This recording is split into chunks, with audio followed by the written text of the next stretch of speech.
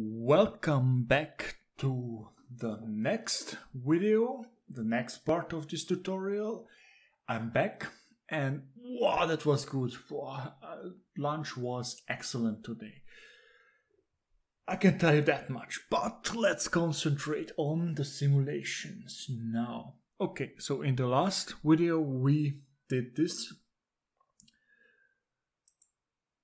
simulation with a coarse mesh, which finished within a couple of minutes. As you see, we injected water into the domain and then water filled up the geometry up to a certain degree. Good, now, but we saw the problems with numerical diffusion, as you see here, and especially at the beginning. I believe there you see it now. Yes, so in these regions, what can we do? We can go back and refine the mesh. We can do that here, so we could use, for example, 40, 40, 60, or here we can just use 1, 1, 1, 1, 1, 1, 1, 1, and here also 1.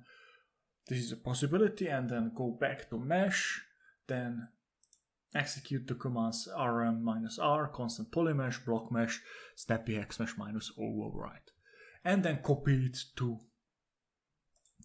the case folder. Another possibility is what I wrote you here. So we already copied the mesh, so we can jump over this and then execute the command refine mesh -override, which will cut every cell in the center in the X, in the Y and the Z direction, thus creating, instead of one cell, 8 cells, and increase the level of refinement by 1. The point is then we have to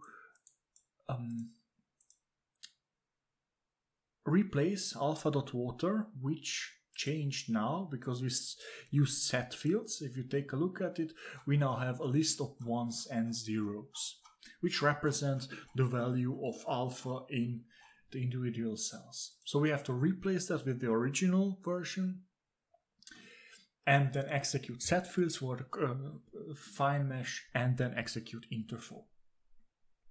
This is a possibility. Let's just do that. But as I mentioned, now we have this higher level of folder, the filling of bank, and now we can do our parameter studies. So if you want to redo the mesh in the mesh folder, then just make a copy of that and then say that's mesh fine or finer mesh, whatever you want to call it. Or what I will now do, I will make a copy of case. And we really should have done this before, but oh well. We now make a copy of that. And maybe if I go back to here, now you see we have 4 folders here. Now it's copying all the files, and now we're working on the Windows file system, so maybe that's also why so slow, because now we're copying all the results, but now we have case course as a backup. Now we can go into case and then remove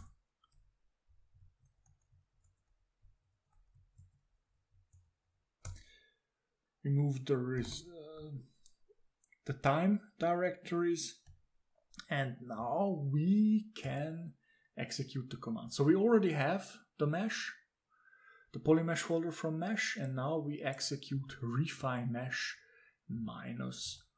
-override. Enter. What's happening now? 3D case refining all directions. Okay, so and if I now executed set fields here, now I'd get a error message. In alpha we have 8,160 entries, but the mesh has now 65,000 cells, over 65,000 cells. This is why we have to now replace alpha.water with alpha.org, but before we moved it out of 0 because Parallel had a problem with alpha.org. So let's just copy alpha.org and replace alpha.water. So if I go back now to alpha.water and then again, now we have the original version. Okay, very good. Now we can execute set fields. Exactly.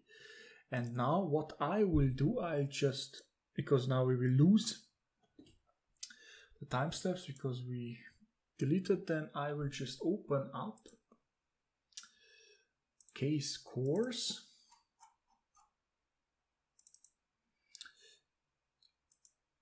Just like that. And then reorganize a little bit. 0.5, very good at the beginning, and then this was blue. Good. Then, and I don't like this feature with the 0 time.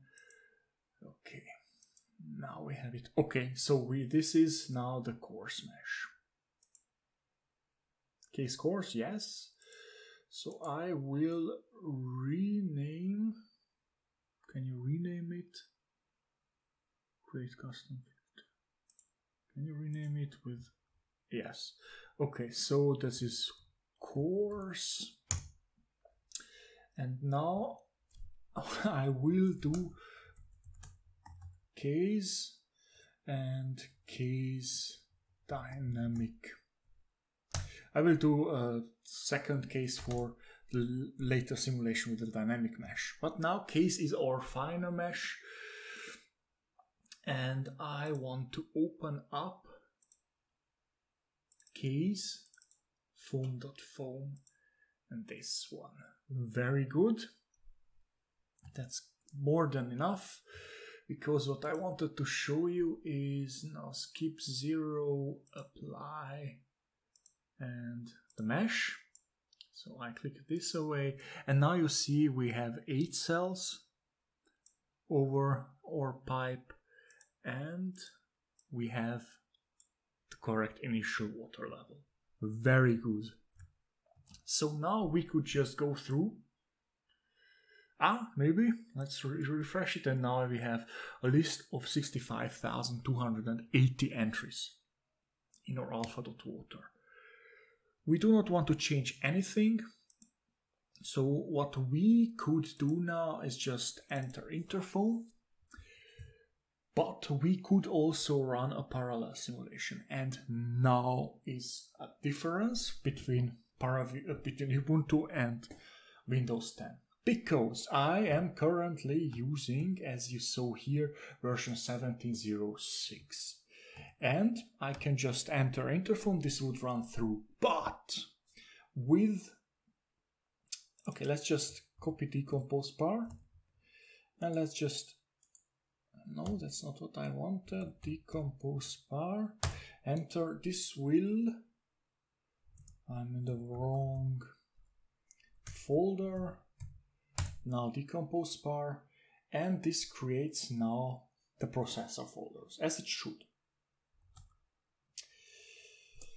As you see now here. But now we have to start the simulation in parallel, and for that we should start interFoam with the minus parallel flag, and we organize the communication between the different CPUs with the MPI run, and we have 4 processes. This is by minus NP4, and we write it into a log file. But if I now copy this into here, what do we get now? Exactly. We are getting an error message, either that or another MPI error message. There seems to be some kind of problem with version 17.06 in Windows 10. I have no idea why this happens. Maybe you guys figured out this problem. I couldn't. So if you have a solution for that problem in Windows 10, then please comment below, and I will create an update video just regarding this problem in Windows 10 with 17.06. This has something to do with MPI run and how the pstream library is compiled. If we don't find the problem within the next couple of weeks, I will contact OpenCFD and ask them about this. So, but in Ubuntu, this should not be a problem. You can just execute npm and now you can just lean back and wait for the results. So now what I will do, I will execute interFoam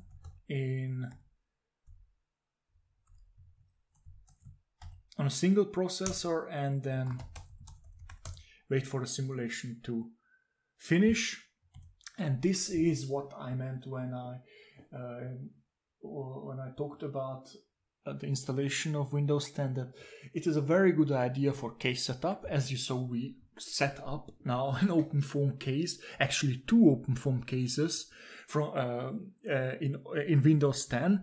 But running your simulations is not the best idea, and it seems to be a little bit slower than the Ubuntu version. So for case setup, this is perfect. This is what I was talking about. At this point, I would now go and copy the case file to a workstation, to a server, to a cluster, maybe even into the cloud, and run the simulation there, copy it back, and open up the results here in ParaView. You can decide, you can wait for the OpenFOAM simulations in Windows 10, of course, if you don't have the possibility, but I would advise you to have a second PC where you have a server version of Linux. This is the best idea because then it's even faster. You don't have a lot of background processes there, and then set up your cases. Feel free to set up your cases in Windows 10. It's perfect for that, but then run your simulations on a Linux PC or cluster. Okay, so let's wait for the simulation to finish, and I will come back I will stop recording now and come back once the simulation is finished.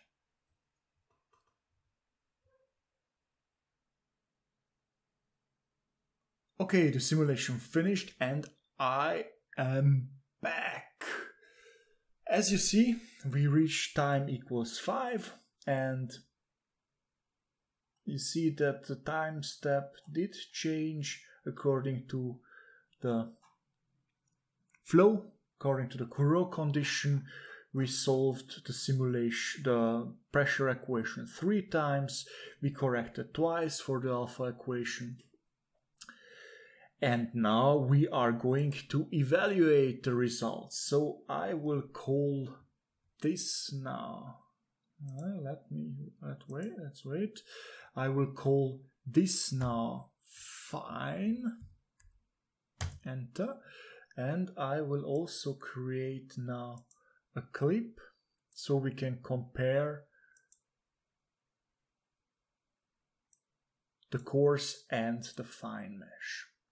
So let's give this another color. Let's make it orange. Okay, so now we have the 2 results on top of each other. So maybe it's a good idea to move the second one maybe in the X direction. You have to click this and then translate it, for example, I don't know, maybe by 1.1. Maybe that's a good idea. Let's see if it is really. And now let's start the video. What's happening now? Fine, maybe refresh it one more time. And now let's start the video. Yes, and now we see the difference between a fine and a coarse mesh. Yes, we capture more features here, as you see, and this is what I would expect from a finer mesh. So you do see that there is a difference between a coarse and a fine mesh, and please feel free to refine it even further. As you see on my Windows 10 laptop, this is just my personal laptop with an i5 processor on it. On one core, it finished in 3000 1300 seconds. So it took a while. On a PC with multiple cores and on Ubuntu it will be faster. But you see, now we finished, we filled up the volume with our liquid. So this is our fine mesh. You can even further analyze this with slices or as you want. Now what I want to show you is the dynamic mesh case, and let's go into dynamic. And now as you see, we had two files here, dynamic mesh static and dynamic mesh refine. And dynamic mesh static is nothing else as we had not here but here in dynamic mesh dict a static mesh, so nothing changes. Okay, I'm sorry. And dynamic mesh dict dynamic refine is a different dictionary where we do have a dynamic refinement defined. And how do you do that? You replace the dynamic mesh dict in constant with this file, and what will this do? This will search, this will refine the mesh after 10 time steps.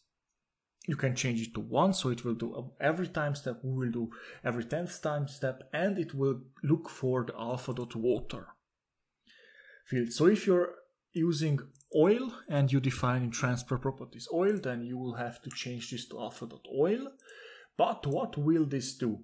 It will search for cells which have an alpha value between 0.01 and 0.99 and refine those cells. So along the flow front we will have finer cells. So we will go for the coarse mesh and then refine the mesh along the flow front.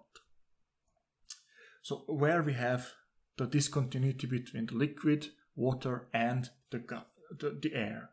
And if it will unrefine everything below 10. So this means it will unrefine the cells if we have the alpha value of over 0.99, so 1, so everywhere where we really have only liquid, or below 0.01 where we only have air. And then we will have one cell between the layers, between the refinement levels, and we will only refine once. We could enter here 2, then we would have 2 refinement levels, but this would take too long for this tutorial. But feel free to experiment with this value, but take care, because if you enter here again a high number, then the simulation will refine, fill up your RAM, and then there is the possibility that your PC, your laptop will crash. You can prohibit it with the max cell value. Again, this is an estimation, and this will then stop refining after you reach approximately, for example, in this case, 2 million cells. And then there are some other entries which are more advanced entries, but these are the most important values. So you can choose after which time steps, after, for example, 10 time steps you want to refine, that you want to refine according to the alpha fields. For example, if you have a compressible flow, you want to capture shocks, then you can enter here, for example, the pressure field. So you have a pressure gradient which is defining, or a pressure field which is defining, and then along the shock you want a fine refinement. You can use it for that, for example. But what I want to mention here, that this is only a good idea in certain cases. For example, here this might not be the best idea, because here you do, especially at the beginning, most of the geometry is filled, especially here at this stage, most of the geometry is filled with the flow front. So you will refine everywhere. or in 80% of the cells.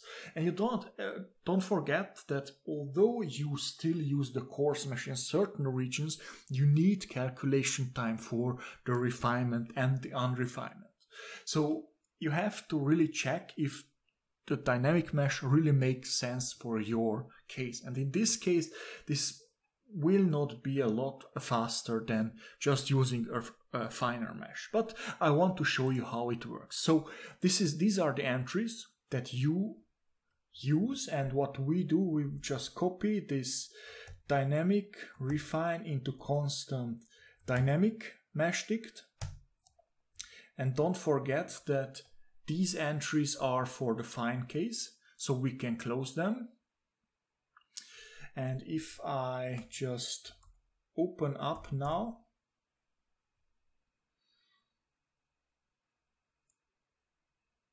the entries now, then here now we have, for the dynamic case, we have now the correct dynamic mesh dict. We still have to do a couple of things. We have to remove the fine mesh because we want to use the coarse mesh, and we have to replace the alpha field with the original one. And now let's take a look. So for the dynamic mesh, we already copied the coarse mesh, we replaced alpha water, we also replaced dynamic mesh dict, and now for that we have to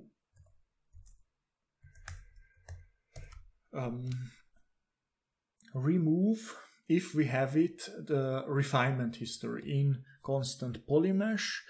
If you find it in your case, then remove it. We don't have it in this case, so we should be good. Now we can set the fields for the coarse mesh, and now we can, if you're running this on Ubuntu, then just feel free to decompose par and then run the simulation in parallel. But watch out, in this case we have to start a different solver, which is called interDyMFoam, interdynamic mesh foam. So copy this into the terminal in Ubuntu and then just start your simulation. In this case, I will not do that. I have to run it in a single core, interDym, and then I will run the simulation like this. Log interDym, and now, as you see, let's search for a time step where we refine. I'm not seeing it yet. Yes, now, did you see that? There we refined it. Here you see selected 162 cells out of 13,200, and we refined these 13,228 to 14,362 cells. And of course, yeah, that this is a warning, you can ignore it for this tutorial. Very good. So let's wait until this simulation finishes. Let's see if it is faster or slower than the fine mesh. And at this point, I will stop recording because the video is already, this part of the tutorial is already long, the video is already long. Plus, although the lunch was very good, what do you need after a very good lunch? Yes, a coffee. So I will go now and make myself a coffee.